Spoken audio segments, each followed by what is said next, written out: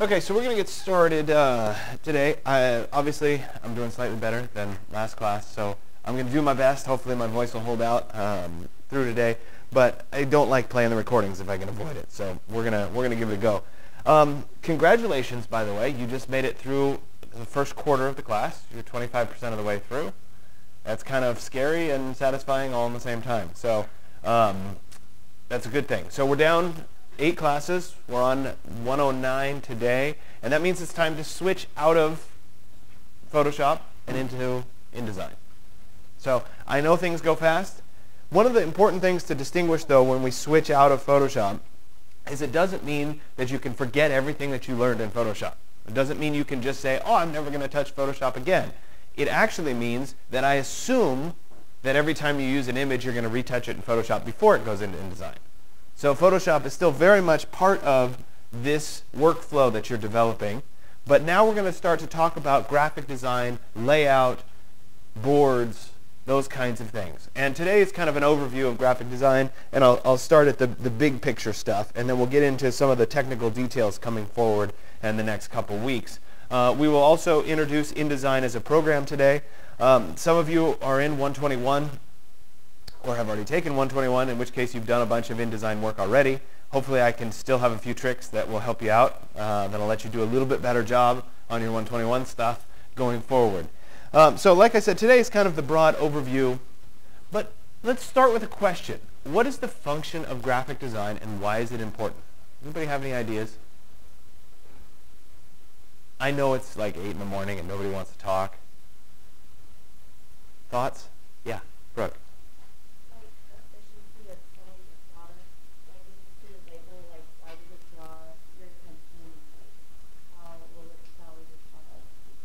Sure, I think that's great. So in that sense, it's about selling a product. That product or that sales of a product doesn't necessarily have to apply to, I'm selling this ruler or I'm selling this, whatever Yeti mug or whatever. It could be selling something like a lecture series, something that you want to go to. It could be anything that you're trying to draw somebody's attention in. That's where this graphic design comes in. And it's important because if we didn't do graphic design, things would look really ugly. And those of us that care about the world around us and the design, not in terms of like sustainability and that kind of stuff, I'm saying in terms of the things we look at and the fact that we're stuck in a really ugly building with these god-awful orange things sticking down out of the ceiling that bug me every time I walk in here, those of us that care about aesthetics, this matters. It matters a lot. And you can see it. You can see on certain products the care that's gone into this design process. So the function of graphic design, fundamentally it's about the communication of messages through the juxtaposition of words and pictures. So we're trying to communicate something using graphics, i.e. words and pictures. It's in a way the visual synthesis of thought. You think something, you have to figure out how to explain it to somebody. This is how you would explain it. Design objectives. We could come up with a bunch more of these. These are just a handful of places to get started. But guidance, persuasion, encouragement, communication, all of which big fundamental things that you're trying to get across with graphic design. Motivation, maybe you want to motivate somebody to go to that lecture series. Education, dialogue, inspiration, promotion, information, you get this idea. I could go on and on. And I always throw in lots of images.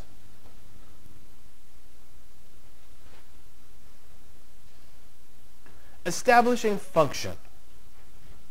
What is the purpose of your design? Is it an invitation? Is it a poster? Is it a book? Is it, I don't know, packaging? You can come to a lot of different uses here. What is the primary objective? So in any one of these things, there's always a primary objective. So let's say for a second that we're doing an invitation. What's the objective of the invitation? Get somebody to come to something, right? So you want to inspire somebody into coming. So there's an objective to that invitation. What's the objective of a book? Well, it could have two. The cover of a book, the objective would be get somebody to read the book. The objective of the book itself may be share information. Maybe do something else. Persuade somebody to do something. What about a poster? Well, a poster is typically about something. Maybe it's an inspirational thing. Maybe it's a lecture series poster. You want somebody to come to the lecture series in the first place. So there's always a purpose, and there's always an objective. And then who is the audience? Who do you want looking at this? If it's a lecture series poster, and I keep coming back to the lecture series poster because that's what you're going to do for your next assignment. So if it's a lecture series poster, who's the audience? It's all of your fellow students. So it has an intent. It has somebody that it's trying to reach. And then the desired reaction, obviously, come to the lecture series. It's the designer's responsibility to create strong communicative experiences that support the function of design on behalf of the client and for the viewer. So this sentence has a lot to it. So let's take a quick look at it in more detail. My pencil's dead. That's annoying. Okay, so we've got support the function of design on behalf of the client.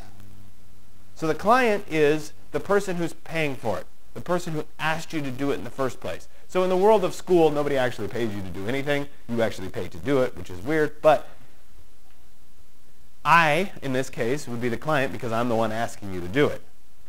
So it's on behalf of me because I'm the one asking you to do it. But it's not for me because I'm having you do it for the person it's intended to inspire or the person it's intended to have come to the lecture. So you're doing it on behalf of me for all of the students who need to go to the lecture series. Does that make sense? So it doesn't mean that the client and the viewer are necessarily the same person. And that's a key distinction. So the viewer can be somebody entirely separate from the client. So these are different people. Designer skills. Analysis, perception, communication, research, management, problem solving, visualization. You get the idea. There's a lot of things involved here, all of which are quite important. I'm going to start with a couple big things today. One is inspiration, and the other is intuition. They're both I words, but I think they're both really important. So I had just the blank slide up here that said inspiration, and then I was going to go into it. And I said, well, wait a minute. Maybe I should actually talk about the definition of inspiration in the first place. So I threw, this is just the Google definition. But essentially, inspiration, the process of being mentally stimulated to do or feel something, especially to do something creative. So you're stimulated to do something creative. Okay, that sounds reasonable. A sudden, brilliant, creative, or timely idea. That sounds pretty good too. I wish I had more of those. The other thing that I think is interesting here is down here in the origin section at the bottom, in Middle English, in the sense divine guidance.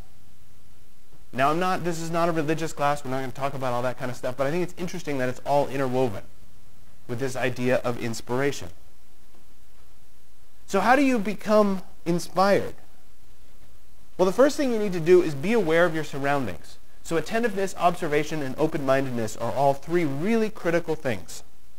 And I think for you guys as students, it's really easy to get in the mindset of, oh man, I've got this 8 a.m. class, 7:55 technically. I've got this 7:55 a.m. class. I woke up at 7:45. I got to get there. Okay. I'm here. Go ahead. Tell me what to... Right? That's how you guys are when you come in. I see you every time. Right?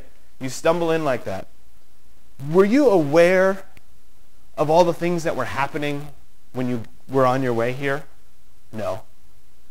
You weren't being inspired by anything? Probably not. But you can be. You set your alarm a little bit earlier. You wake up and you have a cup of coffee if you drink coffee or tea or whatever. And you become a little bit more aware of your surroundings, and suddenly you could be inspired. And it can be something entirely simple. I could be walking up to get my copies from the copy center, and I could see that the sun's rising and it's hitting the concrete at a certain angle, and it's really accentuating texture. And I could say, wow, and this is obviously in an architectural sense, wow, that would be a really neat feature if I could do some artificial lighting that would backwash a wall and I would get that texture. That's inspiration. And it's happening because I'm aware of what's going on around me. Same thing happens when you open a package and you see somebody took extra care in the font choice that was used on the packaging, or how it was wrapped, what the box looked like.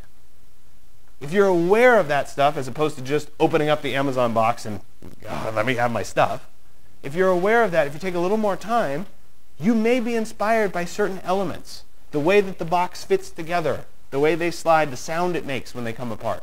I don't know. That's about being aware and observing your surroundings. The best designers are completely aware of everything that's going on around them all the time, because there's so much to absorb. It's found and then transformed into tangible objects. You as a designer are never going to do something entirely unique. And you're like, wait a minute, how could he possibly say that? Why am I in design school in the first place? I want to do something brand new that nobody's ever done before. Guess what? It's all been done before. All of it.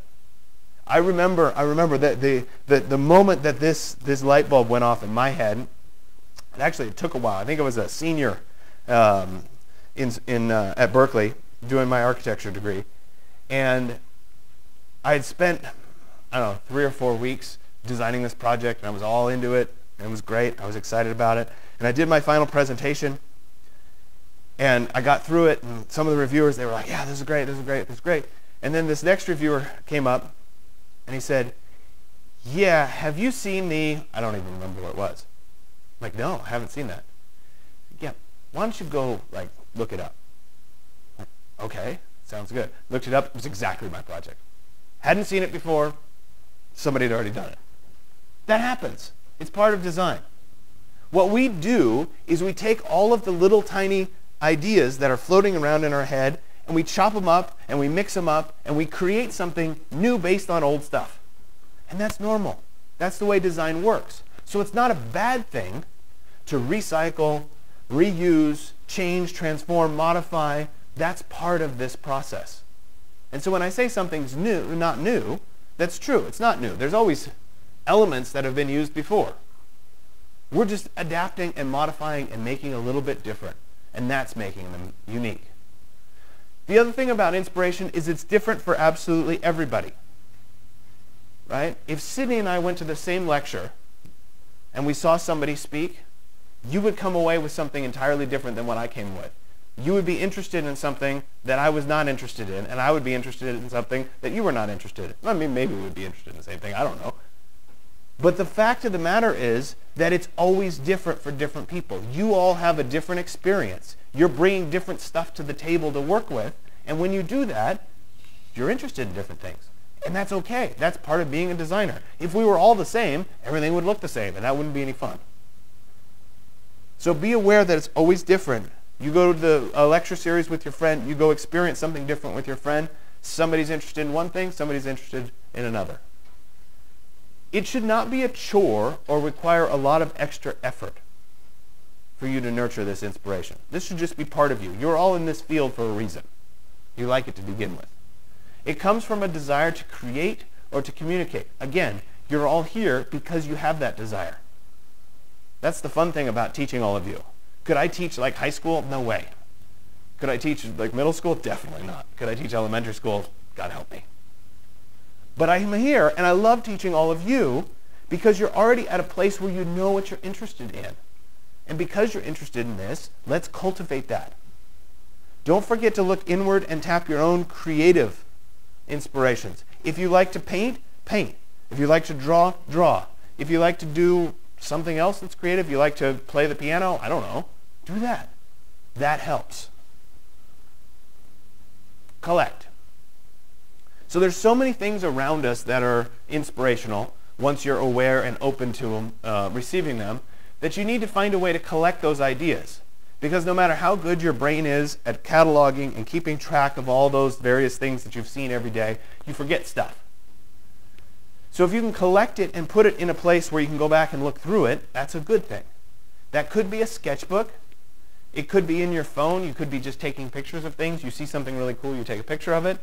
That's a new kind of technology. It's really nice that you guys all can do that. I didn't used to be able to do that. So it's a good thing. Write notes, make drawings, take photographs for all non-physical inspirations, but also collect things. Like you draw on a napkin, you stick it in your notebook. You find something that's really cool graphically, you collect, you stick it in there. The more you cultivate and you capture all that stuff, the better it will be down the road because you'll have this book of ideas.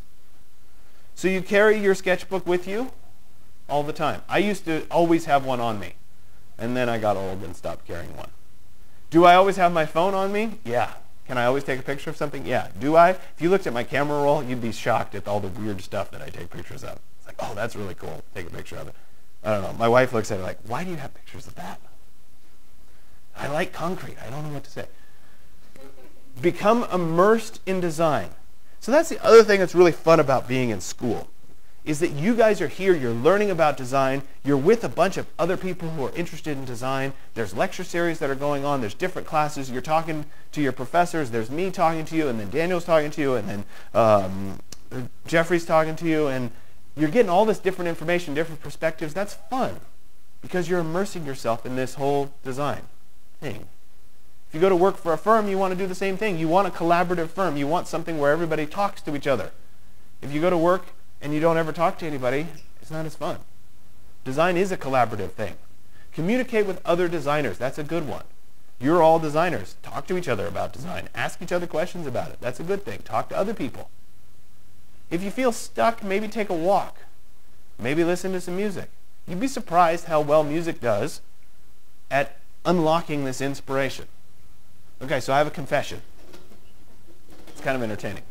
So the way grad school works when you get a master's degree in architecture is you do this big project, your thesis project, and it culminates with a big presentation. You have a 45-minute presentation, you do this big exhibition, you have, I think it's 24 feet of wall space for your drawings, and it's a big deal.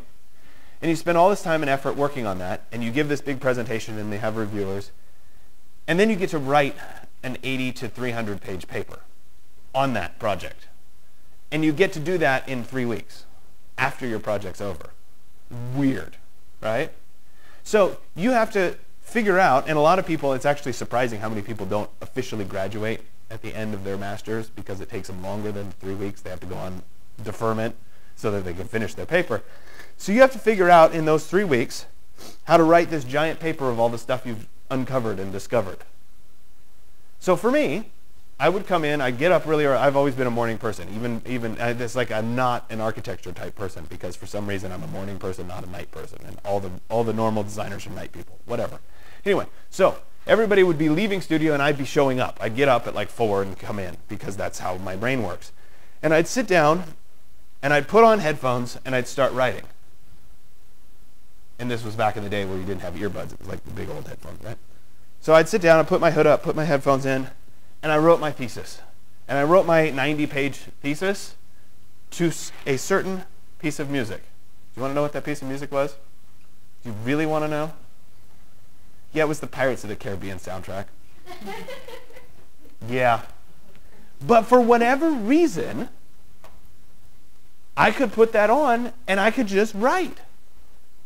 And I don't know why. It didn't have anything to do with what I was writing about, but for some reason, that worked. And so you need to think about, as ridiculous and as embarrassing as it might be to admit that the Pirates of the Caribbean was your theme song for writing the thesis, if you can find that piece of music that helps you, why wouldn't you listen to it? That's a big deal.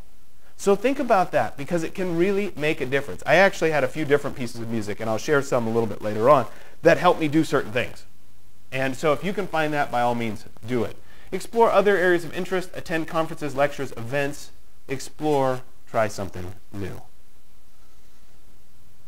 Inspiration is the first step toward the final design. It always is. I just think that's fun. Anybody read this? It's a great book. Whatever. For whatever it's worth. I like the cover. That's why it's there. The design process. So we're going to go into this, every one of these steps in detail going forward. Research, information gathering, brainstorming, conceptualization, experimentation, development, and finally execution. So let's look at all these one by one. So the design process. The thing about the design process is you can't skip steps. It doesn't work that way. So if you jump ahead, if you try to just I got this. I know what my project is. I'm going to do the final draft and be done. Never going to work. Because you don't have all that iterative stuff that happens along the way, and you'll get to the end and you'll have to go back and start over. It's just the way it works. You can't focus on the final product. Design is fundamentally an evolutionary process. You do something, you evolve, you do something, you change it, you come back, you change it. Anybody ever gotten to the end of a project and felt like, if I could just do it over again, I would do this? That's normal. That's the way it should be. I spent a whole semester in grad school designing a cube. It was a building that was a square. It was a cube. I got to the very end of the semester, and the professor, we were having our after-semester meeting. She said, "Are you ready to move on from this cube?" I said, "Yeah, I'm ready." She said, "It took you a while." I said, "I know, but I'm ready to move on." The point is that there's always something more. There's always someplace more to go. Every step must have your full attention. That's the way design works. Yes, it can be totally exhausting, but it can also be the most rewarding thing that you ever do, because it's such a cool way of creating things. So, the project brief, the program. This is the initiation of the design process. This is where we get started. It should be a meticulous overview of the project. Notice I said it should be a meticulous overview. So when somebody gives you the project, especially when it's in school, generally it's fairly meticulous. There's a lot of requirements, though I love to leave loose holes in things. So when you get to 136, you'll know that there's lots of loose things that you can weave your way around. It should be meticulous, but inevitably, when you're working in the design field, you get somebody who says, "I want to hire you to do X." And so I'm going to speak in architecture terms for right now, because I think it helps. For me, it's an easier way of explaining it. But in the world of architecture, let's say that somebody decided, "I want to do a kitchen." And they came to me and said, "I want to hire you to design my kitchen for me." Great. Sounds good. That's all the information they gave me. So I run off and I say, "Okay, that's great. I'm going to do this giant kitchen. It's a chef's kitchen. It's got double stoves, double ovens. Let's throw in 2 refrigerators. Like, this is great." And I present this whole design to them. Like, well, wait. We travel all the time. We don't ever cook. We want like a microwave and a refrigerator, a mini refrigerator. Like, well, wait a minute. You didn't tell me. Well, guess what? That's where this comes in, this project brief. If somebody comes to you and says, "I want you to design my kitchen for me," you say, "Oh, that's great. Let's talk about what you really want." That's where this program comes into play. It addresses the design in detail, so we know the scope of what we're trying to do and every aspect of the problem. In the world of graphic design, it should define, remember we talked earlier about this, the roles of the designer, you, the client, who you're designing for, and the viewer, the person you're designing for. Or I guess the person who hired you and the person you're designing for. So you need to know who all those 3 people are at this stage of the game. Then we move forward. We begin with information given by the client. Like I said, you could have somebody say, "I want you to design a kitchen," and that's all the information they give you. It's your job as the designer to clarify and simplify the information for use, and then ask questions. It's a big one. Because if you don't ask the questions, if you don't say, "Well, wait a minute, what size kitchen do you want?" you waste all your time. So think about what kinds of missing pieces there are, and how do you fill in those pieces. Have a conversation. Define the primary goals and messages to be expressed. What are you trying to sell? Define restrictions. This is often monetary budget restrictions when I say restrictions. But there could be other things. It could be like, I can only do a poster in black and white. Or I only want one color on the poster. It could be some arbitrary restriction. I don't know. It could be the size format. It can't be larger than 8 by 10. Or whatever. There could be restrictions. Make sure you define those. And then define a timetable for completion. How long do you have to work on this? Good news about this, when you get a handout from me, when you get your next assignment handout for assignment 103, all this is going to be on there. It's going to tell you what it needs to have on it. It's going to tell you who these people are. It's going to tell you when it's due. And it's going to define any restrictions that you have, i.e. it has to be 11 by 17. And then ultimately define the audience, who you're trying to reach with this particular piece of design. Then we get into gathering. This is collecting all the textual and visual information that's going to be included on the poster or on whatever graphic design piece it is. So you're bringing together all that stuff so that you're ready to start the design process. You're going out and you're gathering that information.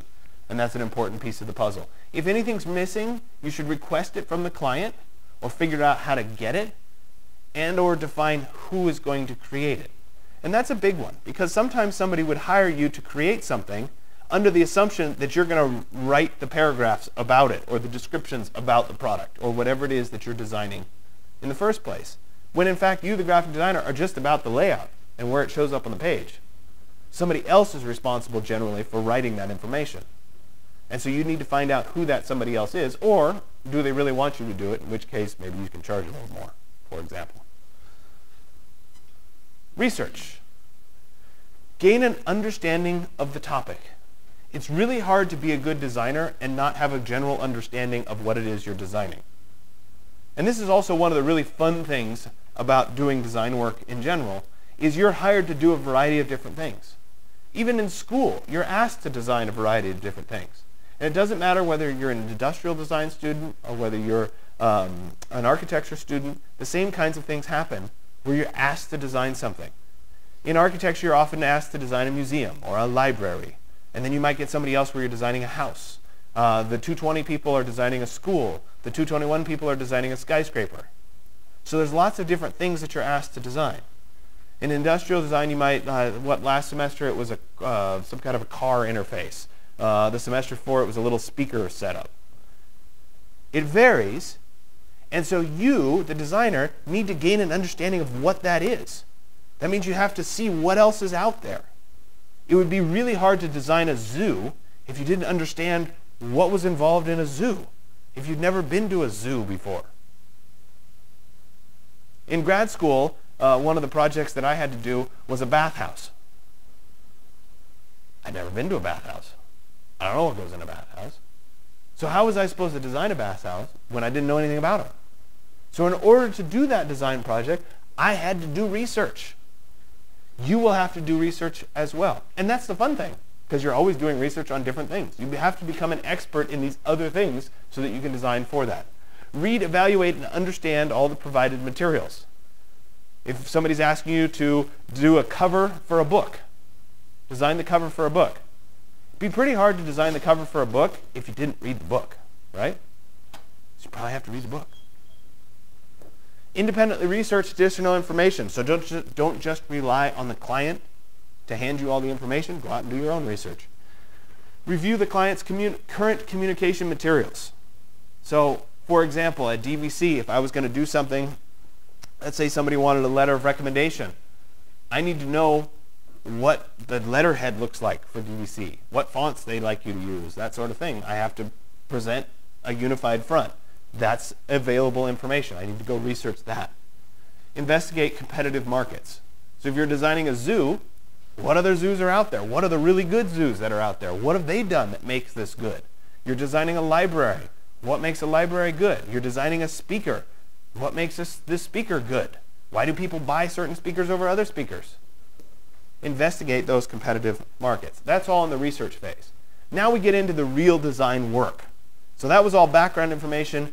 We get into this free writing, mind maps, thoughts and ideas, visual inspiration boards, collecting inspiration, putting them in one place, and then I highlight this one thing at the bottom, sketch. All too often, you guys aren't sketching enough. You should be sketching all the time, because that's how you get your ideas out. That's how you can think through your ideas and get them onto some form that you can reuse over and over again. So get them out of your head and onto some piece of paper. Hopefully it's in a sketchbook. That would be ideal.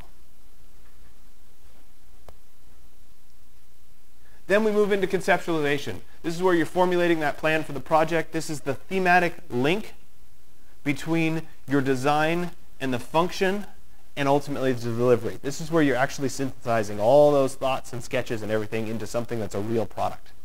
And you're moving that product forward. Then you get into that experimentation and design development phase. This is fun. This is where you're looking at something, you're trying something new, you're evolving that design into being something better. Multiple studies, and this is in terms of graphic design, it would be multiple studies in color, composition, typography, i.e. you're changing colors, you're changing composition, you're changing the fonts, you're developing different treatments for the illustrations and the photographs, you're varying the sequence of how things are appearing, you're shuffling all of that and trying it again, and you're shuffling all of that and trying it again, you're shuffling all of that and trying it again, and then you go to sleep, and then you shuffle it all and try it again. And then you wake up dreaming about it, and you have a new idea, and then you shuffle it and you do it again. And then you get up in the morning and you take a shower and you shuffle all those ideas again. You get the idea? Iterative, over and over and over and over. That's what makes it good. And then ultimately introducing new graphic shapes, lines, etc. Then we get down to this execution. This is where you're distilling down the best ideas from all that experimentation and design work that you just did. You're getting that final product. You're examining every detail. You're analyzing it objectively. You're reviewing the project brief to make sure you satisfy the requirements in the first place. And you're producing that final draft of the product. Now there's something in here that as I was going through this, I skipped over. And that is right here. Divorce from attachment. So, I'm telling you right now, if you take nothing away from my class, like the whole semester you learned absolutely nothing, and you took this away, that would be enough. I would have succeeded. Okay? So this is absolutely critical that you understand, and it is the hardest thing as the designer that you will ever do. And you've probably already experienced this in one way or another. You as a designer, you get involved in your project, you get passionate about your project, you work hard on your project, you stay up all night and work on your project, and you think about your project, and you're obsessive about your project, and you produce this thing that you think is totally awesome. And then you go into a review, and the first thing the reviewer does is they take your model and they tear it apart. At that moment, you have two options. Anybody have this happen? A few nodding heads. If it hasn't happened to you, it will happen to you. It's only a matter of time. At that moment, and it doesn't mean they physically tore your model apart. That does happen too. But it could mean that they tear it apart verbally. They go after you. They say you didn't do it right. You know, you left all these holes or whatever. You got attacked in the review. So at that moment, when you're being attacked and you're being pelted, you have two options. You can curl up in a ball and cry and say, but my work is so precious to me and I care so much about it, and you can shut down and not listen to what they're saying. Or you can put your object out there and you can make yourself the reviewer, and you can stand back and you can listen to what all those other people are saying, and you look at your object as if it's not yours. It's weird. When you get away from being attached to your object, you can actually learn from all these people that are trying to give you help. People don't go into a review, the reviewers, saying, oh, I'm going to make somebody cry today. I can't wait. They go into a review saying, I really want to help these students become better designers. And the way that they're going to do that is they're going to point out the things you did wrong. And that's what it's about. So if you shut down and you don't listen to what they have to say, and you become so attached to your object that you can't listen to what they have to say, you're not going to learn anything. You're not going to be a better designer. You have to find a way to step back from your object, step back from what it is that you are doing, and listen to what they're talking about. Listen to their criticism. And when you do that, you will learn and you will become a better designer. Some of the best things come out of a review, and some of the best reviews happen when you're able to not think of this as your precious little baby, because you'll learn so much more. So please try. It's really hard. It's really hard. But you will learn so much more because of it. So please think back on me. The next time that you're just being reamed at a review, think of this and try to open your eyes and be open to it. All right, intuition. So I told you we talk first about inspiration and we get to intuition. This is trusting your inner voice. So intuition, no matter how much you learn the fundamentals, you can't become the best designer. If it was set up this way, let me use the world of photography as an example. Okay, I taught you guys the rule of thirds, right? So you're like, okay, great, I've got this rule of thirds. Could I teach a computer to use the rule of thirds? Yeah. Recognize the subject, put it on 1/3. Sure could. But the computer wouldn't necessarily know which way somebody was facing in that rule of thirds. So they could have something satisfy the rule of thirds and have the person facing the wrong way. If we could do that, if we could teach a computer to do it, there would be no need for us as designers. The good news is we can't, so there's use for us, right?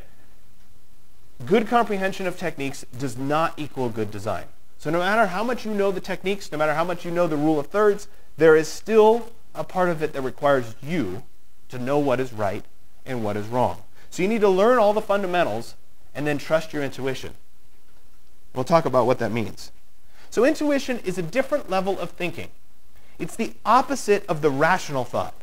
So the logicked out thought process that gets you somewhere, intuition is that other side. It's the balance for it. It's the piece that's saying, I don't know about that. It's that little voice in the back of your head saying, well, maybe you shouldn't do that. It comes naturally, it can't be forced, and it allows for things that aren't necessarily apparent, that wouldn't come from the rational thought process. Like I said, it's the complement, it's the balance. And so we need to cultivate that intuitive ability. So intuitive functions: guidance, protection, inspiration. Here comes that inspiration again, and enlightenment. The benefits of intuition are that it cultivates your imagination. It allows for designers to move beyond their comfort zone. If we as designers never moved outside of that comfort zone, if we got really comfortable like, oh, this is what I like to design, number one, as a designer, it's very unfulfilling. If you do the same thing over and over and over again, you get tired of doing the same thing over and over again. If you move outside of that, this is that balance that says, yeah, take the leap, but it's okay, I got your back. I'm not going to make you screw up too bad. Often it leads to fresh and innovative solutions. It increases the numbers of ideas that you generate, and it provides that spark to push the design forward. And that's a big one.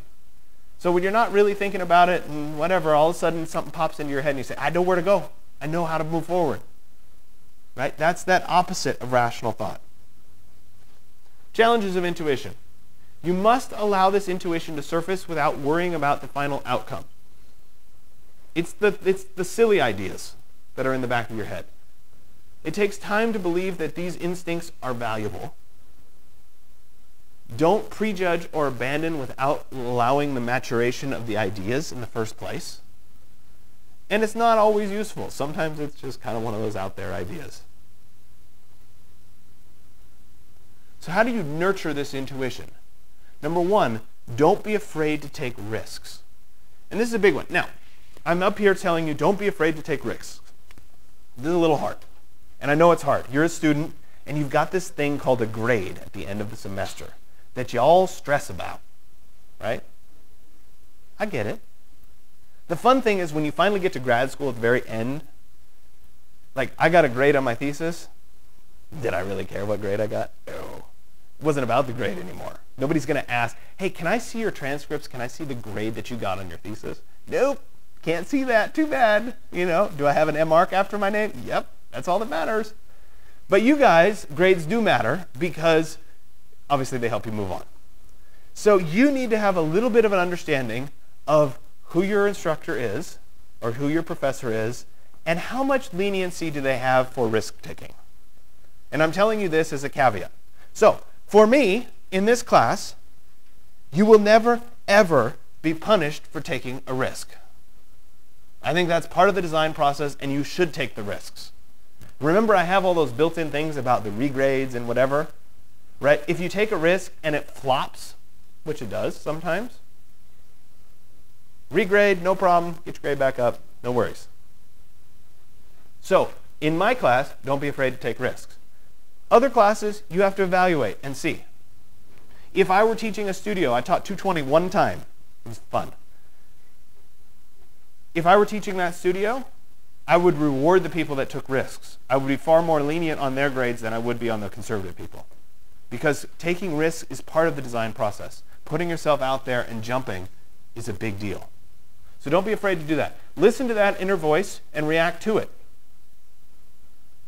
You know, you're starting to lean. Is it pulling you back, or is it like, no, this is a good idea, keep going? Think about that. Expect the unexpected. Don't overanalyze. As soon as you start to overanalyze your intuition, it becomes rational thought, so it's not intuition anymore. So it just has to kind of float there. And you guys have seen this, okay? You guys have been in a review. How many people have been in a review before? I'm guessing most of you have. Okay? So the reviewers are sitting there in the review, and you've probably seen it on their face. They're like, it's not quite there, right? You've seen that? They're struggling to figure out what's wrong, but that's their intuition. They're saying, it's not quite right. I can tell. My gut is that it's just not quite right. And I'm trying to figure out. Now, as a reviewer, it's your job to figure out how to articulate that so you can explain it to somebody why it's not quite right. Other times, you'll be in a review, and people will start getting really excited. I mean, you may not have had this one yet, but this is a really fun review. When people get excited, and then they start to get ahead of themselves, and they start coming up with things that you didn't think of that are really good because you trusted your intuition, and it ended up being a good idea. You just didn't know it yet. That can happen too. So it's the opposite of the, I don't know. It's the, you probably did this, and you did this, and they get really excited. That's a fun review to have. So it works on both ends really nicely. Record your thoughts and collect your visuals. Elevate your design. So I think this is a really good summary, and I'm going to end, and then we'll move into album covers in just a second, but I'm going to end this by reading this quote because I think it's really, really good. In the design process, there are things that you think about rationally, those that you learn about, those that you're looking for, and then there's this most interesting part that you cannot be rational about. You just feel it for some strange reason. If you feel it right, it will fit into the concept perfectly and make everything more interesting and unique. That's that intuition. That's that part of a designer that is like, yeah, I get it. It just feels right. So let's look at some album covers. I'm going to introduce InDesign today. We'll go through the application. I'll talk about some of the basic stuff that's going on, and then you're going to be creating an album cover for an artist of your choice, which is always really fun to see what people pick. So, in the interest of album covers, I figured I'd throw some album covers up there. I tried hard to cover as many different genres as I could, so that hopefully at least you'll recognize one of the albums up here. But album covers are a really unique thing. And they used to be a big deal when you had like an actual record, and the album cover was a big part of that. Now it's become like artwork on your computer screen, like, you know, on your phone or whatever, what's playing. But it's still it's a way of selling. You know, Brooke, you talked about right in the beginning, it's a way of selling something. That's what this graphic design is. This is a way of selling the music. And so you're trying to figure out how to sell the music. And when you start to think about this stuff, it's kind of entertaining when you look at album covers. Which album covers make you want to listen to them?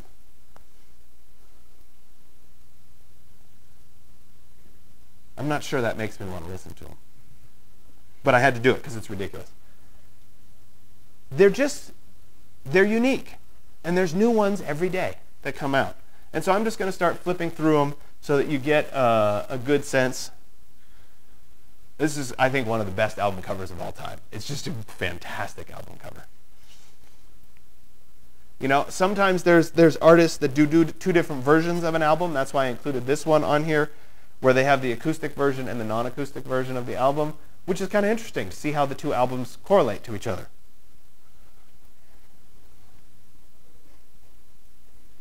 That's done in the world before Photoshop.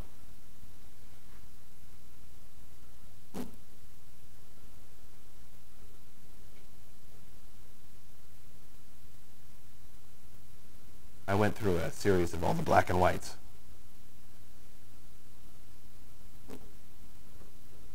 There's no reason that you guys couldn't do this one today. This is not very complicated. I had to throw this in for my wife. She would have been mad at me if there wasn't a Madonna album in there. So I told you I'd come back to music that has inspired me along the way. So I have a very broad taste in music, let's put it that way. I listened to the Pirates of the Caribbean to write my thesis. This was my album of choice for modeling. So I would sit down and build physical models, and I would listen to this really loud in my headphones. It was great. This was a one-time concert that was done, collaboration between Metallica and the San Francisco Symphony. And it's wild. But I happen to like Metallica, and with the symphony behind them, it was pretty cool. So this whole concept of an album was a really fun one for me because I really liked it, and it helped me model. I would sit there for like 16 hours straight building models, and then after 16 hours realize I had to pee. I better go to the bathroom. That's what happens. You get obsessive in this. But anyway.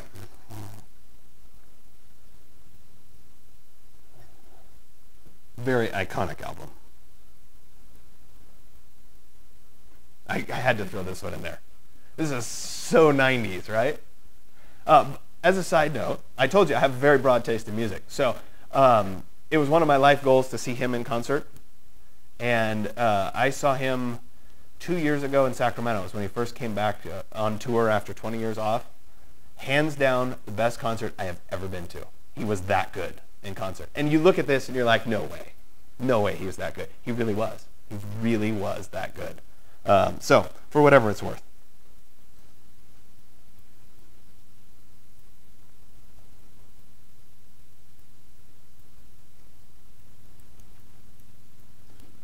So I'm almost done.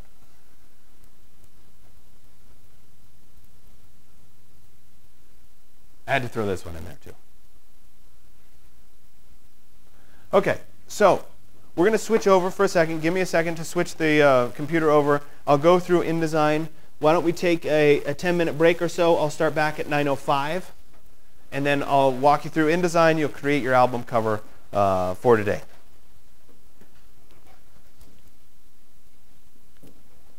Okay, so we're going to start up again in the world of InDesign. I'm going to walk through InDesign first, and then we'll actually create an album cover together, and then you guys will be free to work on your album cover. Remember what I said about it doesn't mean that you can't use techniques in Photoshop. So if you want to spend some time in Photoshop touching up, making things transparent, that's what Photoshop's for, and then you bring it into InDesign. So I'm going to go ahead and open up InDesign to start. We've been opening Photoshop. Next to it is InDesign.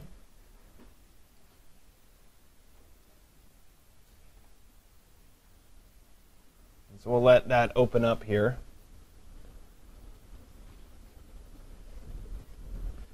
There we go. And so when it first comes up, we need to create something new. So I'll go ahead and click on the Create New button here. And when this comes up, we have a variety of options. There's probably a letter size as your recent. If we come over, we have something called Print. And under this tab, we have a variety of different sizes, one of which is compact disc. That's the size we're going to use today. But there are also web sizes, depending on what you wanted to create. There's mobile sizes, etc. So these are set up for certain size working zones. Most of what you're going to be doing is probably letter or tabloid, which would be 11 by 17. Today's, we're going to come down here and click on the compact disc size right there.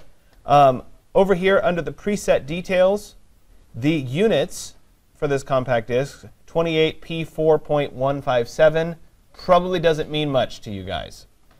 In true graphic terms, this is a unit called a pica, which is a graphic design layout unit. If you were working for a magazine, for example, using InDesign, they would work in picas.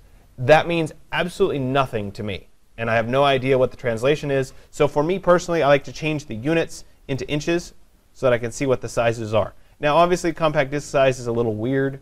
Doesn't matter for our purposes today, but I just want you to be aware that you can change the units here. I'll show you how to change them after the fact too, but I'm going to switch those into inches. This is a square document, but if we had a letter size document, for example, we could switch from portrait to landscape here. There is also a checkbox for something called a facing page. We'll get to this when we get to the portfolios later in this section. facing pages are like a book. When you have 2 pages and you open those 2 pages and they both have stuff on them, that's a facing page. And so you could set up that kind of a layout in InDesign, which is great for a book type document. For our purposes today, it's just 1 page, so it doesn't make any difference whether you check it or uncheck it. We'll come down here. The rest of these options are all fine. I will talk about bleed and slug later on in the semester, so we'll have an understanding of what that is. For today, it doesn't matter. And I'll go ahead and click on Create. So that then creates my document that I'm going to work on. There's this little blue ribbon that probably shows up at the bottom of the page. And do you want to use Photoshop shortcuts or Illustrator shortcuts? If you get really into using shortcuts, you can customize this depending on which one you want. I usually click on Illustrator because InDesign is closer to Illustrator in my world, but that's a personal preference. And I tend not to use shortcuts when I'm in front of you guys anyway, because I don't want you to not know what I'm pressing as I work. So let's talk about the InDesign interface a little bit. It is an Adobe product, so it seems and looks kind of similar to Photoshop, which is the way it should be. We have our typical file menu structure across the top, which looks very similar to Photoshop. Below that is a contextual ribbon that will change based on what command is selected. We have our standard tools running down the left side. Those tools are slightly different than Photoshop. Couple tools of note. There are 2 different selection tools in InDesign and also in Illustrator, for what it's worth. There is something called a direct selection tool and a regular selection tool. For our purposes today, we'll be working with the black arrow or the regular selection tool. I'll explain the direct selection a little bit later on. There is a text tool that has a T on it. As you come down a little bit further, there's a rectangle with an X through it, and that is called the frame tool, or the rectangular frame tool. We're going to use that a little bit later today.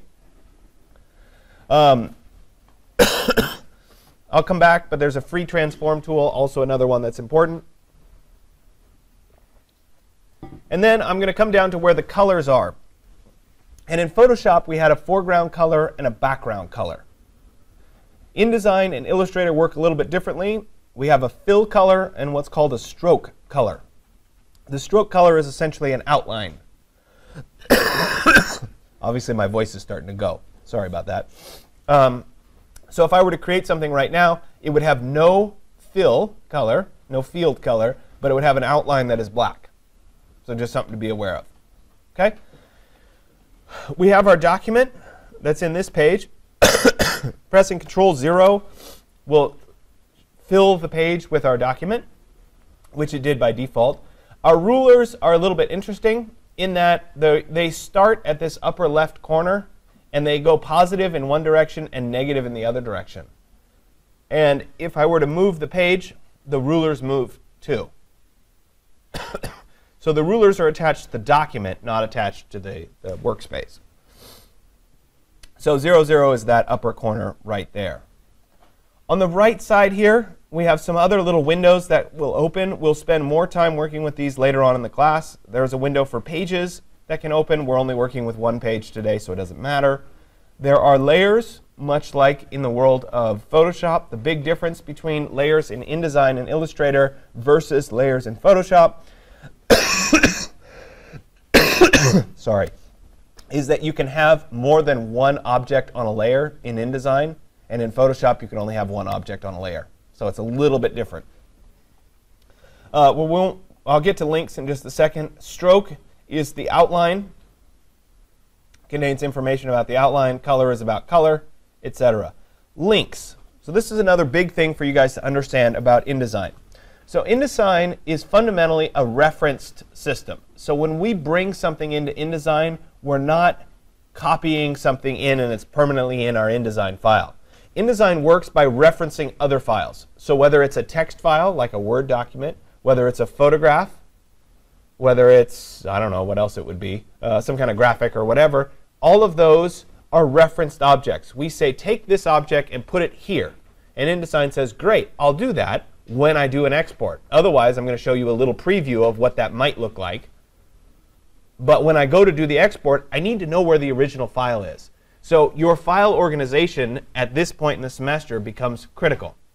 So if you download something, a photograph, for example, and put it on the desktop, and you forget to save that photograph onto your flash drive, and the computer restarts, and you come back on Wednesday, and you open up your album cover again, and you don't have that photograph, it won't be able to do the export with the photograph in it. So you have to save the original files and the InDesign files. You can think of the InDesign files as just kind of like an organization scheme. This is how I want to put the stuff on the page. All the stuff exists over here. And so that's available in this links menu. And we'll see that once I bring something in. This Creative Commons libraries thing, we can minimize over to the side. It's not doing much for us right now. OK, so as I look at my page, the white space here is the actual page. That's what I'm working with. The gray space is off the page. So if an object falls off the page, when I do the export, it's going to get cut off, because all we see is the document itself. There are also these purple and pink lines that are set a ½ inch in on my document. These are what InDesign calls margins. They mean absolutely nothing. They're completely arbitrary. So we can ignore them, or we can actually change them. If I go up to the File menu and I go to Document Setup, never mind, it's not there. It's under Layout, Margins, and Columns. My bad. If I go to Layout and Margins and Columns here, I could set the margins to be at 0, which essentially would mean that it's going to be a full bleed. There's a little chain that locks all of them at the same value. So if I change 1, for example, they'll all change. So I only have to change 1 to 0, and they'll all change to 0. And that essentially puts the margins at the edge, so it's not distracting us anymore. So once again, that's under Layout, Margins, and Columns. And I set the margins to 0. And I'll say OK. The other thing that I told you, I would tell you, if you happen to not change the units until you created the document, it's not a problem. If you come to where the two rulers meet and you right-click, you could change the units really quickly there into any of the other units that you want. OK, so now it's time to start creating the album cover in the first place. And so if we were going to create an album cover, we would need some album artwork in the first place. So likewise, I would pick a Creative Commons search, or maybe the Unsplash website, again, thanks to Nick, as a background image for what it is that I was trying to do. Obviously, I'd have to pick my artist first. That would be important. And for the fun of it, I'll do Garth Brooks. Why not? And so then I need some kind of a background image for his new album. And so since it's going to be a country album, maybe it needs to be some kind of grass field or farm or something like that. And so I would find some kind of enjoyable image. And so we'd scroll through here a little bit.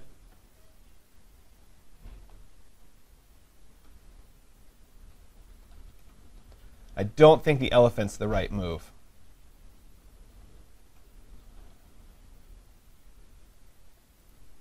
You know, maybe it's something like that. And I'll go ahead and download that image. There it is. Let's show it in its folder. And like I said, I'm not going to leave this file on the computer. I'm going to make sure that I copy that over into today's folder. So I'm going to right-click and say Copy. I'll move to my OneDrive into today's folder.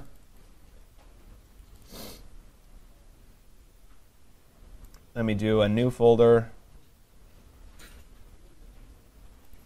for this semester, spring of 2019. How about 2019, not 2109? I'm not that old yet. And then we'll go ahead and click Paste here. I'll right-click and paste, and there it is. So then I need to bring that image that I just found into this document. And I'm going to do that using the rectangular frame tool. So over here on the left side, there's a rectangle with an X in it. And essentially what that is it's giving me a place to put an image. So if I drag a box there, this is going to act like a placeholder for an image until I put an image into it. And so it exists, if I use the black selection tool here, it exists as this rectangle with an X on it. If I select that rectangle and then go up to the File menu and choose Place, right there, And when I do that, I'm going to go find that original photograph. So I'll go into my live demonstrations folder here, and I'll go into today's folder. There it is. There's my image. And I'll go ahead and click on Open.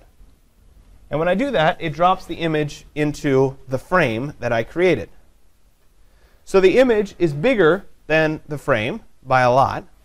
And so now that I'm here, I have some options in terms of seeing it. So the first thing is if I right-click, I can go to something called fitting. And this is something that I would encourage you to get very familiar with. We have a couple different options, and I'm going to walk through all of those. Fill frame proportionally means it's going to fill the entire frame that I have with the image, but it's going to cut off parts of the image. So the whole frame will be full, but if the image is not the same aspect ratio as my frame, some of the image is going to hang off either side.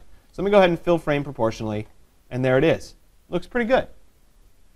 If I were to, I'm going to click on the direct select here just so you can see it. This orange border is the whole image underneath my frame. So technically, I have an image that goes all the way from there over to there. But because my frame is a different aspect ratio, I'm only seeing this part of the image. Another option, I'm going to back up here for a second. Right-click, fitting, fit content proportionally. This is going to fit the entire image inside of the frame, even if there's blank space at the top and the bottom. So I'll get the whole image inside the frame, but I end up with these blank pieces on either side. So it's a little bit different. If I right-click and go to fitting, I can fit frame to content. That's going to make the frame bigger. So if I do that, we'll get the whole image. If I right-click and go to fitting, fit content to frame, it's going to fit everything inside of the image, which doesn't look too bad, but if we look closely, it essentially squished the image to fit inside. A couple more options here in fitting. We have centering the content, and we can clear the frame fitting options if we wanted to. So I'm going to go ahead and fill the frame proportionally, this first option here. There it is. Now what if I really wanted the frame to be a little bit bigger? Well, I can take the frame, and I can make the frame bigger. And I'm seeing more of the image here, but I'm losing the image here. Let me go ahead and drag each end of this to be the whole size of my album cover there. And I'll go back to right-click, and I'll go to fitting, and I'll go to fill frame proportionally. So I can keep doing it as many times as I want to. If I double-click on the image, I'll get into the selection of the image behind the frame, in which case I can move the image and get the composition right for my album cover. Maybe something like that. So this image, right, is now placed into this scene. It's a reasonable quality version of this image. Sometimes you'll place an image and it'll look blurry. And I get this question a lot. Well, wait a minute, why is the image blurry? When that happens, InDesign is giving us a preview of the image, not a full resolution version of the image. And so to get the full resolution version, we'll right-click on the image, we'll go to Display Performance, and we've got Fast Display, Typical Display, and High Quality Display. The High Quality Display will give us a full resolution version of the image so we can see it in all its glory. The Fast Display will give us a X, a gray rectangle. So imagine for a second that you had a 150-page document that was full of images. That would be a heavy document. There's a lot of content there. And you wanted to be able to flip through and check the text. And you didn't want to concentrate on the images. You could switch your display performance to this fast quality display because you didn't need to see all the images. Alternatively, if you wanted to see the high resolution version of all the images, you could switch over to the high quality display. And that would give us the highest quality version of the images in preview. So right here, we can come over to my Windows here, and I can click on links. Remember, we had links open before. And when I click on links, you can actually see that I have a link directly to that file. That's where it's going to get the full information. So if I edited this file, it would update in InDesign. So let's try that for a second. I'm going to go ahead and go find that file.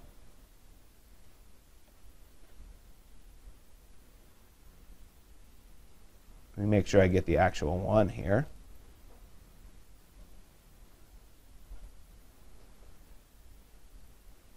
Okay, let's take this one. I'm going to right-click and say Open with. Oh, really? You're not going to include Photoshop there? Sometimes.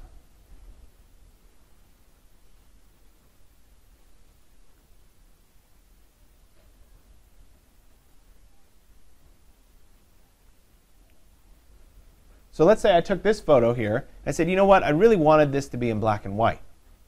I'd go in and I'd go into my layer, new adjustment layer. I'd go to my channel mixer. Say, OK. We're going to convert this to monochrome. I'd go through my various options. Yeah, OK, that's the way I want it to look. Where's my preset here? Trying to lighten up the sky there a little bit. OK, that's great. I'm going to go to File, Save As. I'm going to put it in the same place, and I'm going to save it as a JPEG, so it's the same file type, same name. I'll go ahead and click on Save. Yes, replace it. Yep, all that's good. So this is black and white now. If I go back to InDesign, we can look here in the links, and there's a little triangle. It says something's changed. Do I want to update it? Double-click to update. If I double-click, guess what? It converts to black and white. So it's tied to that file. So if I make changes to that file, it will automatically update in my InDesign file. So now that I have that established, it's time to bring in some more content. So like I said, this was going to be a Garth Brooks album. So in the world of Garth Brooks, he has a little logo. So I should probably go find a Garth Brooks logo. So I'm just going to do an image search because it's probably copywritten here. So here's a nice Garth Brooks logo. I can go ahead and visit that, and I could download it. There it is. So let me go ahead and show it again, and I'm going to copy that and put it into today's folder. So notice that every time I'm taking the effort of copying the file and making sure it's organized so that I don't lose it. So I would then paste this right there. So I'd come back to InDesign, and I'd say, OK, let me create another frame. So let me come to the Frame tool here. I'll go here. I want to place that image in. I'll go to File, and then Place. And I'll say, OK, I want to drop this in. There it is. I'll right-click, and I'll say Fitting. And let's fill frame proportionally. Let's fit content proportionally so I get the whole thing. And then I could come back to my direct select, and I could move this over and kind of crop it down a little bit. OK. So that's nice. But the problem is that I'm getting the solid white background, and I really don't want that. So here's another opportunity to change this in Photoshop. So the first thing that I do is I go into Photoshop. Let's open up that file. There it is. I'll open it. And so I could just invert the image. So black and white change. So let me try that. I'll go to Image, Adjustments, and then Invert. It's also Control-I. That gives us a white on black, which would be fine. Now, could I delete the black? Sure. I can go into a color selection. I'm going to show you two ways of doing this. I'm going to select color range. I'm going to pick the black.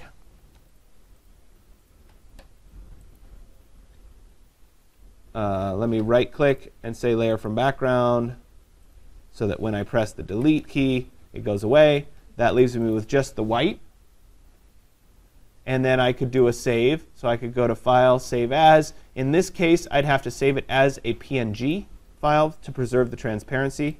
So I'll make sure I choose PNG and then Save. So in this scenario, the background would stay transparent. The alternative, though, would be once I've inverted the file here, I could do just a file save. So this is a JPEG.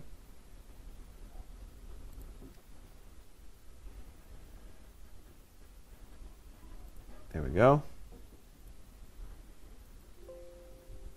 Yes, I want to replace it. Perfect. All right. So again, the little triangle shows up. Do I want to update it? Yes, I want to update it. Double click. There it is. So that's just the black version. So with the PNG,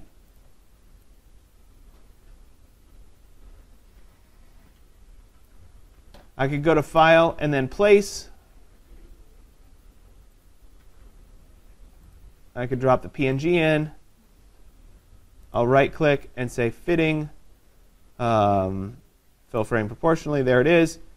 And it would have a transparent background. Right, same thing. Alternatively, though, remember we did blending modes in Photoshop? Well, guess what? Blending modes exist in InDesign as well. So with that selected, let me go ahead and view my transparency. I'm going to go to Window, and then, hold on a second, where is it?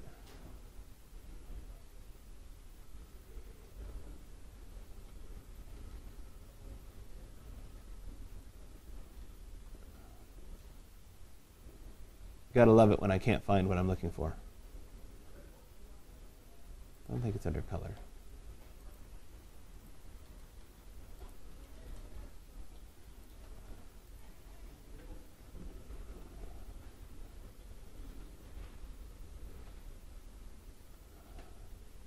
Sorry, it's under Effects. There we go. So it's under Effects. So I went to Window and then Effects, right there to show that. And then with the Effects window open here, there's my blending mode. So just like in Photoshop, I can switch from normal. Instead of being in multiply, we're going to go to the next likely option, which would be screen. And it's going to be showing through the white, or showing through the black in that scenario. So I'm getting just that. Looks like it's still showing a little bit, which means that this probably wasn't purely black. I'm just showing you that that exists as an option. So in this scenario, this was probably the better option to make the PNG, but I wanted to at least point that out. So let me go ahead and get rid of that frame, and we'll stick with this one. Go ahead and move this over there. Now, if I wanted this logo to get a little bit bigger, I can't just grab the sides and make the frame bigger, because it's not going to change the content underneath. Instead, I have to come to this tool, which is like a rectangle with a bunch of dots on it and a little cursor. That's the Free Transform tool. When I have that tool selected, I can actually make the object bigger. I'm going to hold down Shift to keep it in proportion, and I can make the object bigger. So I have that established. Now let's say that Garth decided he was going to need parental guidance on this album. We would need to go find that. So I'd go back into my search here, and we do parental advisory logo. There we go. And so I could pick any one of these. It would be fine. Let me right-click and say Save Image As. And again, I'm going to put it on my flash drive in today's folder. That is not today's folder. And we'll go ahead and drop that one in. Perfect. And now I can bring that in as well. So again, I'll start with the frame. I'll go to File and then Place. I'll choose the parental advisory and say Open. There it is. It's too big, so I'll right-click and say Fitting. We're going to fill frame proportionally, like that. Actually, I was pretty close to what the aspect ratio was. Let me go to Fitting, Fit Frame to Content. There we go. So I get the exact size. And then we can move this over. Sorry. Oh, come on. Sorry, I was doing the Mac shortcuts instead of the Windows shortcuts. There we go. Stop. No. There we go. And I could move this over. If I wanted the size to be a little bit smaller, I could use my Free Transform tool. We could shrink that down. I'm holding down Shift to keep that in proportion. And there we go. I can create that. So you guys are free to pick whatever artist you want, whatever album you want. It usually takes a little bit of Photoshop work, a little bit of InDesign work. If you wanted to actually put your own text in, so let's say the album name, you would go up to the text tool, the type tool, and you're going to create a text box that your text is going to go in. There it is. We'll spend a whole lecture talking about type. We'll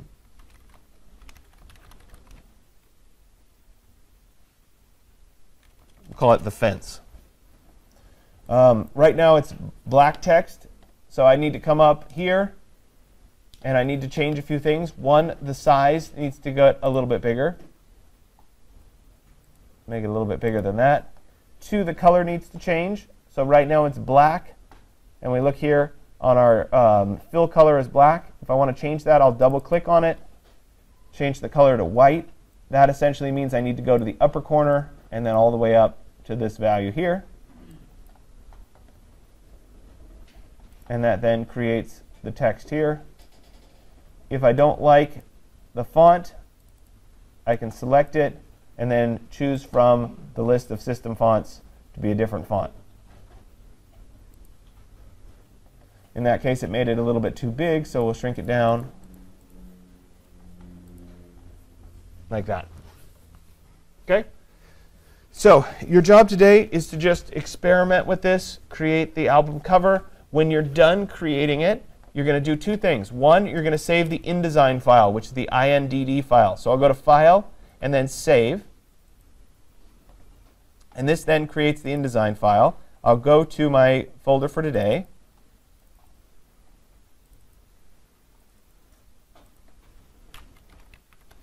Oops. And I'll click Save. This would allow me to open it back up. There are some times where InDesign gets really cranky about talking to other versions of InDesign. The hope is that the version that's on these computers is close enough to the one that's on your home computer, if you have it, to talk nicely. If you have CS6, the Creative Cloud version does not talk to CS6. They get really cranky with each other. So just be aware that sometimes you can have issues with file types. So I've saved the InDesign file. This would allow us to open the layout again. Once I'm done there, I'm going to go to File and then Export. This is going to create the JPEG version. Typically, coming out of InDesign, we would be creating lots of PDFs because that's a typical output. In our purposes, we're going to create a JPEG for today. So I'm going to change the Save As type from Adobe PDF down to JPEG. And once I've done that, I'll go ahead and click on Save. It brings up the Export JPEG options here. It is important that we change the quality up to maximum and the resolution to be at 300 instead of 72. If you leave it at 72, it will be too small. So we'll go up to 300, and the rest of the options are just fine. And I'll go ahead and click on Export. And that will then build the JPEG file of this.